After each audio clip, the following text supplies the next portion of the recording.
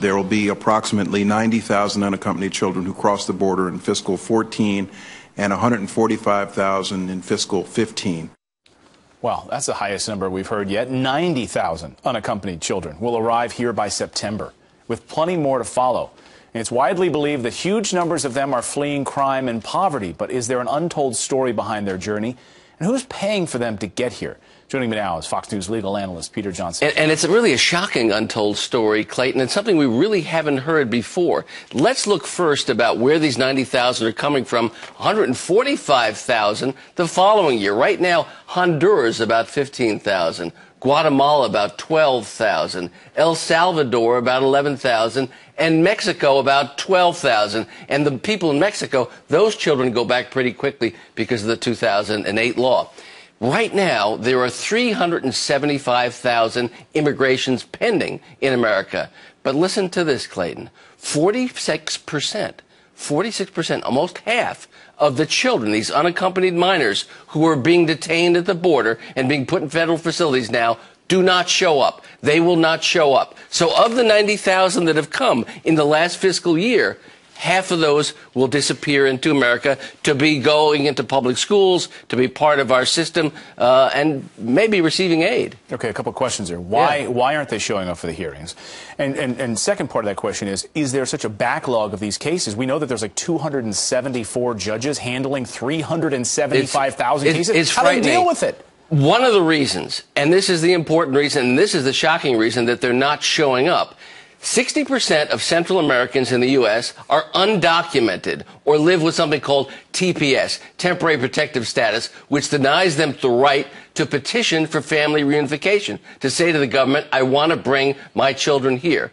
As a result, it has been reported that illegal families in the U.S. are paying between $5,000 to $7,000 to drug cartel traffickers to bring their children here. And we have learned, based on testimony in Congress, that we don't know where these children are going and to whom they are being given. Are they being given over to undocumented immigrants, to illegal aliens? So are they being reunified in the United States based on money paid by illegal Central Americans in the United States to drug cartel traffickers? That's the principal reason that we're not seeing them. Like ransom money.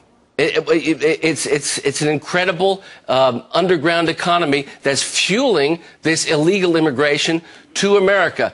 The conventional theory is, well, it's drug violence, it's poverty in these Central American countries, and people are fleeing. People are fleeing to be reunited with their illegal mothers and fathers in the United States. And look at the shocking numbers in terms of apprehensions and actual deportations.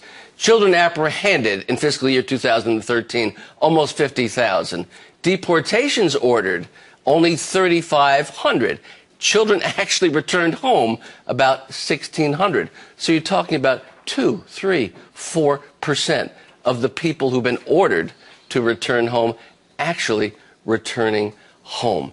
It's a shocking set of statistics, and we need to look in a law enforcement way how we stop this tide of illegal payments to drug cartel traffickers bringing children to the Mexican-American border and then dumping these children in this child invasion, which next year will account for 145,000. We know, based on the president's new budgetary numbers, that it costs almost $4 billion to fund the 50,000 that have come already. Consider the numbers. Unbelievable.